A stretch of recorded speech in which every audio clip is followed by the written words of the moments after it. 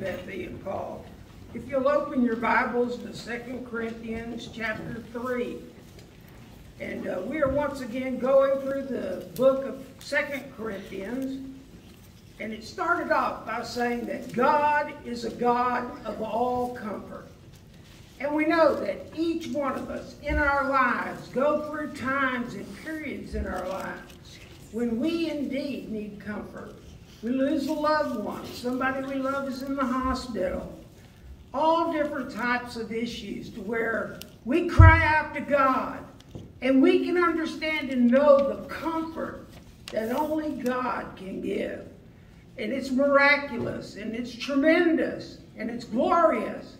It's like the ongoing joy that God places in our heart. We are transformed by the power of God. And we know where God is. God lives within us. And He lives within us to do what we can't do. We cannot keep the law. We cannot please God all the time. We cannot overcome many mountains and difficulties that come into our life. But we know we can do all things through Christ who gives us strength. Amen. He is our ability to do what we can't do. Now, the Apostle Paul, he went through some tremendously difficult days in his life. We know he was beaten several times. He was shipwrecked. He was snake bit. All sorts of things happened to the Apostle Paul. He was stoned and left for dead one time outside a city. And they all walked away and thought he was dead, but God wasn't through with him. He shook him and got him up, and away he continued. We know that we have an overcoming conqueror who lives in us. But Paul struggled. He had problems with what they called Judaizers. Now, what were the Judaizers? They were individuals. They were Jews. And what they did, they believed the gospel of Jesus Christ to a certain point. What they wanted to do, they took the grace of God and they tried to commingle it with works. Well, you know what? It says no one will be justified by works. All works do is show you how unpowerful you are, how weak you are to do those things that God wants us to do. So here the Apostle Paul was talking about the Corinthian church. And not only were the Judaizers giving him problems, but also the church in Jerusalem was giving him some problems. They had given these Judaizers what they called letters of commendation. In other words, back in that day when you went into a church, they didn't have a phone to pick up and call somewhere to check up on you. So what these guys would do, they would get letters from certain individuals in a church that would commend them to the other church, the Corinthian church. And they would take those letters of commendation into the church and they would receive them. Now, not only were the Judaizers perverting the gospel, but the Judaizers were also taking money from the Corinthian church, so much so that they couldn't support the Apostle Paul. Now, that's mind-boggling to think about. And we know when we started 1 Corinthians 3, they were a divided church. Some of them followed Apollos. Some of them followed Jesus, they said. Some of them listened and followed Paul. Now, who started the church at Corinth? It was the Apostle Paul. And yet it seemed like throughout his ministry to them, he was continually trying to show them who he was and what he had done. But there was a group within the church that simply did not like him. Now, you know what they didn't like? In the 1 Corinthians church, that letter he wrote to 1 Corinthians, he admonished them about sin in the church. And you know what? That ruffled some feathers. It made some of them viciously upset at him. They were the type church that said, hey, we're cool, we're hip, We're showing that we can let things like that go on in the church and you can still come on down to church. Little did they understand, like we said many times before, a little bit of leaven leavens the whole lump. A little bit of accepted sin changes the whole church. It lowers the bar. It shows that if it feels good, you just go ahead and do it. And we're still going to accept you. Now, don't misunderstand me. We don't judge sin to hurt each other. We judge sin to help each other. You know, if I was going out every Friday night at some bar in Bridgeport and getting drunk, and some of the church members saw me, should they just turn the other way? Or should they try to intervene in my life to help me? You know what I firmly believe? I would rather have them come into my life and help me. Throw out the lifeline. Show me that I'm sinning and I'm doing wrong. And most of all, show me that I am putrefying the name of Christ before our community. You know, I was thinking yesterday, and I always think about this when I wear a shirt that says Jesus on it. I want to be careful not to get mad at anybody. I want to be careful not to say anything that they would misinterpret. I want to be everything Jesus wants me to be. Amen? Amen. Because the world already has a bad rep on Jesus. They look at preachers that have failed. They look at churches that were wicked.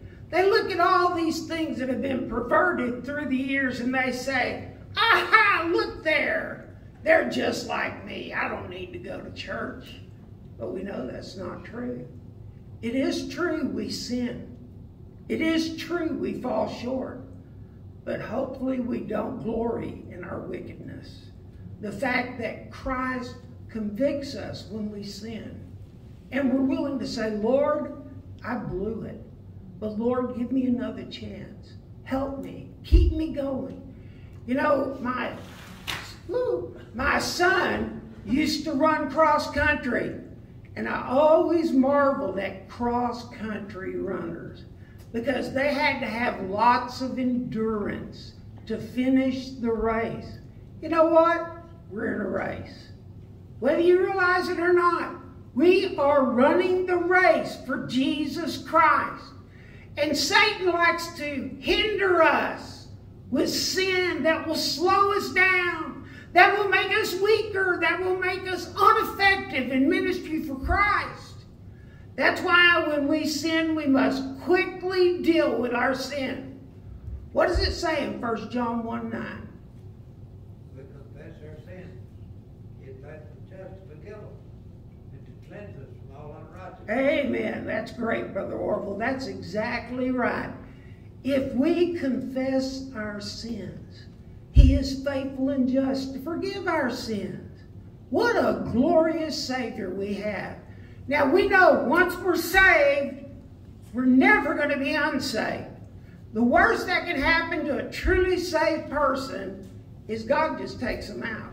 He just takes them on to heaven because they're a bad testimony to His name. So we want to be sure that not only do we run the race, but we let the power of the Holy Spirit transform our life to where people will see Jesus is real. He transforms lives. He gives us joy. He gives us comfort. He gives us peace. He provides for every need you have in your life. Do I think He's going to let you go starving? No, I don't think that. Do I think He's going to let you have to live without electricity? No, I don't think that. I think God has promised to meet our needs and to watch over us. So here the Apostle Paul, once again in chapter 3 of 2 Corinthians, talks about letters of commendation from the different churches and what they mean. Turn there if you would. Are we beginning to commend ourselves again? Or do we need some letters of commendation to you or from you? He says, listen, do we have to bring these little letters from the church at Jerusalem to show that we're the real deal? He said, hopefully not. God used me to start your church. Why in the world would I need a letter of commendation? Look what he said. You are our letter. Now, what does he mean by that? You are our letter. Written in our hearts, known and read by all men, being manifested that you are a letter of Christ. Now, let's stop right there for a moment. How are you a letter for Christ? Well, by the words you say, by what you do, by how you spend your spare time.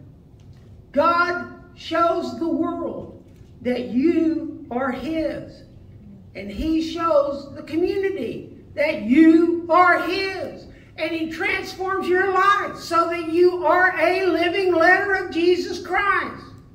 And then he goes on and says, verse 2, read by all men. Verse 3, being manifested that you are a letter of Christ, feared for us, written not with ink, but with the Spirit of the living God, not on tablets of stone, but on tablets of human hearts. Now, what is he talking about? Tablets of stone, written on tablets of stone. Well, we know what that is. That's the Old Testament. That is the Ten Commandments. How many of us keep the Ten Commandments? Keep them hands down. None of us do. None of us are able to do that. Then you say, well, then why in the world did God give us the Ten Commandments? He gave the Ten Commandments to stir up sin in our life. When I tried not to covet, according to the Word of God, to keep the law, to keep the stone tablets, what He said, I found out the more I tried to quit coveting, the more I coveted. It's like your kids. Now, don't get into this cookie jar. I made your favorite jelly cookies in here, but don't you get into them until later on at snack time. Well, what happens? Those kids sit back and think about it. And Mama or Daddy leaves the room. And before you know it, they're digging into that cookie jar. When if you hadn't said anything about it, they never would have thought about it. But that's the way sin works. The tablets, all they did was stir up more desire to sin all the time. More desire to sleep around. More desire to cuss around. More desire to be accepted by our friends. Not what God wanted.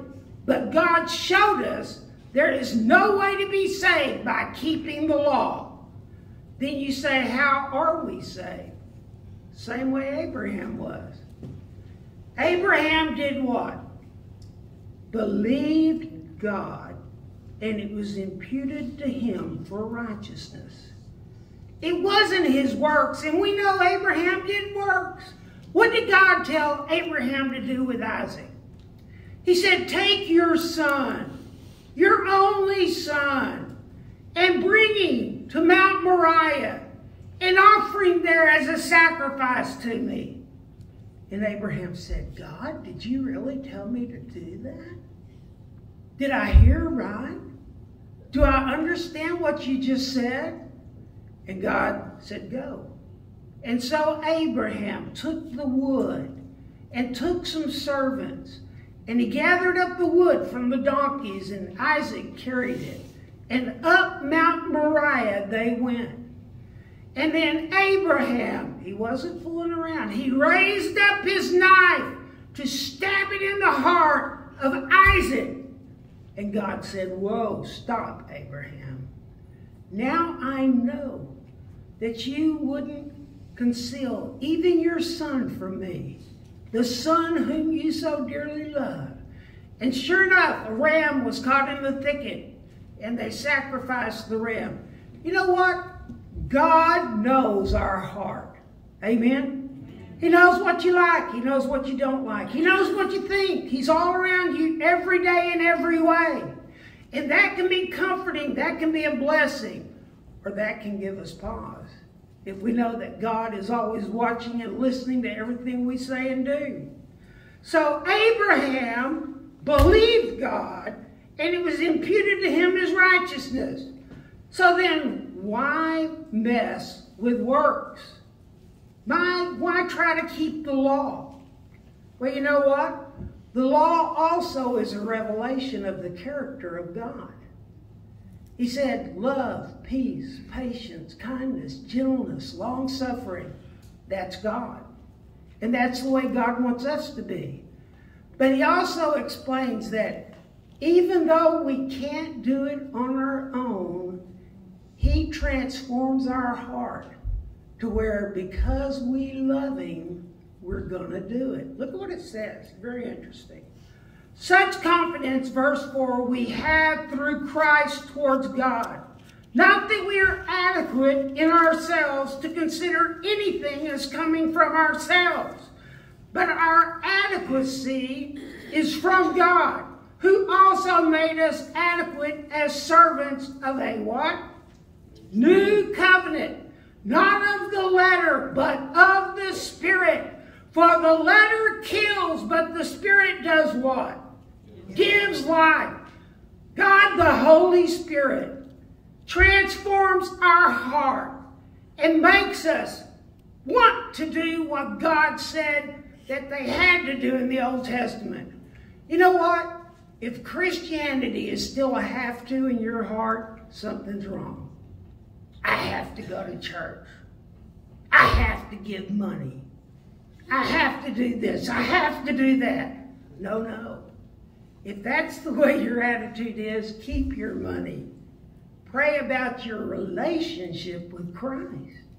Because if you truly have Jesus Christ living in you, he transforms your heart from a have to what? To a want to. I want to do that because I love the Lord Jesus. I want to show love. I want to show peace. I want to show comfort to people. I want to encourage people to follow the Lord. I want to give. Man, the more I give, the more God blesses me. And so, it's Jeremiah 31:31. Turn there for a minute. Jeremiah 31:31. The new covenant, the new deal that God made with us.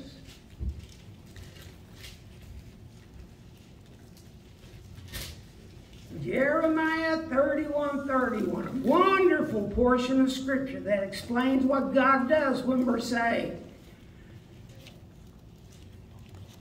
Verse 31 of Jeremiah chapter 31. Behold, days are coming, declares the Lord, when I will make a new covenant, that is the New Testament, with the house of Israel and with the house of Judah. Not like the covenant which I made with their fathers in the days I took them by the hand to bring them out of Egypt. My covenant which what? They broke, although I was a husband to them, declares the Lord. But this is the covenant which I will make with the house of Israel after those days, declares the Lord. I will put my law where? Within them. And on their heart I will write it, and I will be their God, and they shall be my people. They will not teach again each man his neighbor, and each man his brother, saying, Know the Lord, for they will all know me, from the least of them to the greatest of them, declares the Lord. For I will forgive their iniquity, and their sins what? Praise God, I will remember no more. What a glorious Savior we have. God doesn't have a list of your sins. Because you know what? Jesus has already paid for all of your sins. But what God does have is a relationship and fellowship with you. And when you allow sin to build up in your life, your fellowship with God can be broken. And it's just like praying and it bounces off the ceiling. You know when you're not getting through. Because if you allow sin to live in your heart and life, then your fellowship with God will be enhanced greatly. Broken greatly, I should say. So, the New Testament, the new covenant that God gives to us. He says, but if the ministry of death, talking about the stone tablets in letters engraved on stones, came with glory, so that the sons of Israel could not look intently at the face of Moses because of the glory of his face, fading as it was, how will the ministry of the Spirit fail to be even more with glory? So what is he saying here? He's saying, you know what? The 10 Commandments on stones had a glory and a purpose, but when Moses came down from the mountain from being in the presence of God, and that glory shone on his face because God had been there and written the 10 Commandments, what happened to that glory? The brightness of his countenance, it began to fade away. The longer he was out of the presence of God, the more that diminished, that glory, that presence of God. Now I want to ask you a question. When you go about our community, do you have the glory of God shining in your face? Do people look at you and say, wow, there goes a Christian. There goes somebody that loves the Lord. Listen to them, watch them. Their life is different. Man, they got something I want. That's what we want to be. We want to let the glory of God live in us and live through us and draw people to us so we can tell them about the glory, tell them about the comfort, tell them about the reassurance that only God can give. You know, one day, brothers and sisters, we're all going to draw our last breath. And all that's going to matter is, what did you do with Jesus? Let me ask you, is there going to be somebody in heaven because you dared to share Jesus with them? Is there going to be somebody in heaven that's going to rise up and say, oh yes, brother so-and-so, sister so-and-so told me about Jesus, and by faith I asked him to come in, and he has never left me. He has transformed my life. You know what? That's what's going to matter. You got people all around you. They're dying and going to hell. Nobody's reaching out. Nobody's trying to teach them about Jesus. Listen, we go out on Saturdays. Most Saturdays, we go and visit. You know how many people have responded to our visitation in the 2 or 3 years we've been doing it? 1. It is so amazing to go out and visit with people and leave them the tract about the Word of God, and they simply don't respond. I want to tell you what's happening in America. We are post-Christian. Just like Brother Paul said, going after the preachers in Canada, our time is limited before they start going after Christians and church members in America. How do I know? Look at what they're doing with the COVID virus. You have to get it. It's not if you want to get it. If you want to keep your job, you're going to get it. Now listen, I got the vaccine because I have issues with my lungs and stuff, so I thought I'd get it. But I think it is wrong when they make you get it. And I certainly don't believe someone should lose their job because they choose not to get it. But brothers and sisters, we are living in an age where democracy is dwindling away. They are desperately trying to make us a socialist nation. By the will of God, we need to pray that day never happens in America. And the only way that's not going to happen is when we stand up and speak up. And we let it be known that Jesus Christ is the hope of America, the hope of each school, the hope of each person. Let's pray together. Father, we thank you for your word today. Lord, how good you are. Lord, we thank you that one day we heard you call our name, and you gave us even the faith to believe it and to step out and to publicly come to you and declare you as our Lord and Savior. My Father, there may be church members or people in this room right now. They don't really know whether or not they'd go to heaven should you call them today. Lord, if there's anyone in here like that, give them the faith to step out of that pew, to come to the front, and let me pray with them. Lord, they don't have to say anything, but just come to the front, and I will lead them to you, Lord. Father, this invitation is for your glory alone. Be glorified as you move amongst us. For it's in Jesus' wonderful name we pray. And everyone said, Amen. Brother Paul. Invitation 309.